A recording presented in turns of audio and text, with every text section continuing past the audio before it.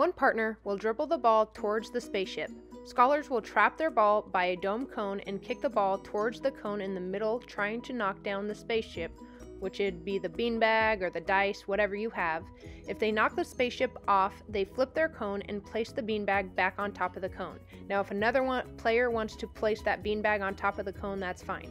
Now, if they miss, they need to retrieve their ball and dribble back to their partner to switch jobs. The partner by the cone can practice foot juggling or practice goalie skills by throwing the ball up in the air in practice reach, grab, cradle.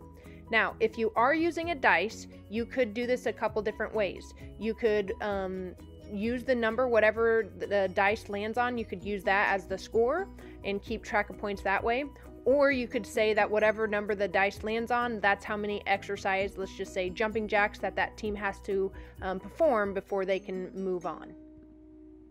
Check out my activity sheet below for a couple other modifications.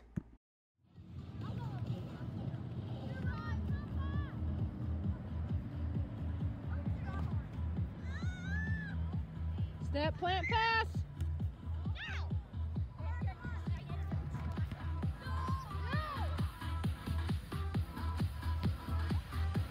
Woo, good job, Genevieve. Flip that cone.